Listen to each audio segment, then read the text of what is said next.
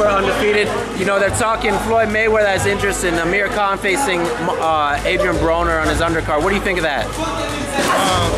Amir Khan versus Adrien Broner. It's an interesting fight. It depends though. But if Amir Khan's chin stays up, then I think that it could be a very difficult fight for Broner, especially if he stands flat-footed in recent fights that he showed. Because Broner is he's a boxer, but he's a power puncher boxer. So what he does is he likes to stand flat-footed to get that big shot. I don't think Amir Khan's going to stand there and take those shots. I think his speed's going to be a little bit. I think his speed's going to be out of the world for Adrien Broner. I think that's not the fight that Adrien Broner necessarily wants to take right now. You want to go get a Zab Judah or someone like that and work your way up. But I think Amir Khan's going to be a little bit too much. There's going to be a lot of people in here that are going to say Adrien Broner is going to win it flat out because Adrien Broner, Floyd, etc. I stand on my own in essence to say that's a difficult fight, especially for your first fight back. For your first fight back after a devastating loss, you don't want to take 2 consecutive losses.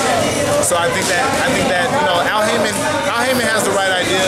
I don't think Heyman's gonna let that fight go down. What about the way Khan had been dropped by Julio Diaz? Could Broner hurt him, drop him? It depends if Broner's become a full 147.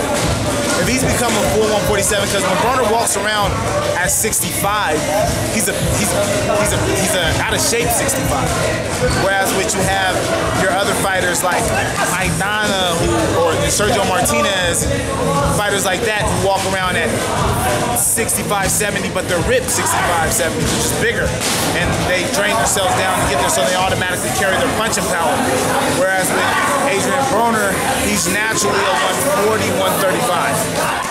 Like, what do you think is going through his head following the loss to Maidana? Where do you think he's at mentally? Like, I think mentally, I think this fight with Floyd is going to weigh on him a little bit, off the simple fact that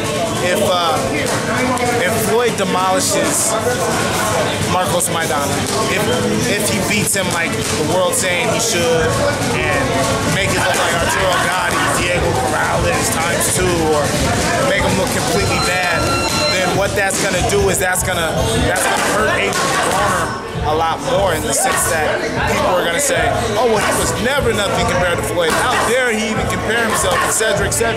And I think that's going to be the same case if he fights Amir Khan and loses to Amir Khan. I think that Floyd fighting him is going to hurt Adrien Broner more than it's going to help him, in essence.